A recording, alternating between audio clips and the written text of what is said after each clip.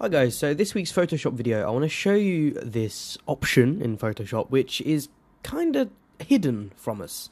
Well, it's not really hidden because it is there, we just don't tend to see it or find it, and there was no it was never brought up on the website that this was added in, and I've only just found out that it's even in here. So there's probably a good chance that you guys have already seen this, and if you have, then you can click off the video or whatever, but if you haven't, then I can imagine this video will be extremely useful. So what I'm going to be showing you is that in Photoshop's gradient options, there's actually a ton of split toning options to simulate a darkroom effect on your photos. Now, I didn't know this, and not many other people did either, so I'm just going to go ahead and show you how you access them. So you go onto your adjustments and your gradient map, and then double click on the actual little gradient here, and then on the little settings cog, there's photographic toning. There's also other stuff as well, like special effects, spectrums, metals, pastels and stuff like that, but we're going to focus on the photographic toning. So what you've got here is a ton of new kind of gradients which you can add to your photo. So we'll just click through some of them so you can see. So what they do is they add real nice a nice split toning kind of gradient onto your image, which actually does look really nice. And obviously you can lower the opacity of this effect and make it not as sharp and not as, bright and vivid as you'd want necessarily. But what it can do is simulate some really nice effects. And my personal favourite, I think we'll come across it in a second, I'll point it out when we get there, is this one, which is a really nice it's got really nice complementary colours, which looks really good. But I'll just show you once that's done. So you've got all these different settings. Actually, that one's quite nice. I'll put this one on.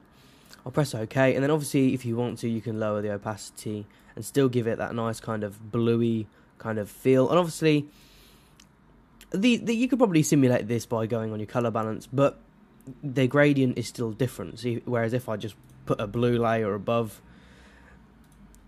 the image, say if I took this blue, made it a little lighter, and just added a gradient over it, and then put it on overlay. So you don't get that same effect.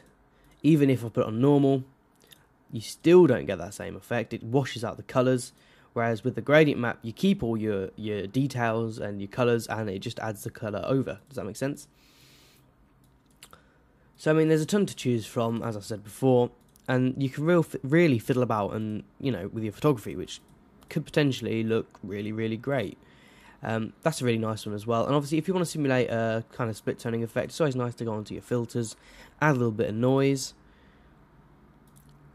and that to me looks really, really nice. So I hope this video has been useful, and maybe you might fiddle around with some other settings now on different options and see what else there's hidden.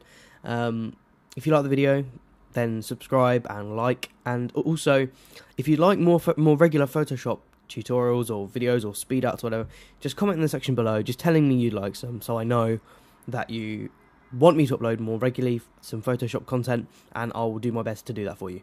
So thanks for watching, guys. Again, as always, follow me on Twitter for updates, and subscribe if you want to see more videos. Thanks for watching, guys.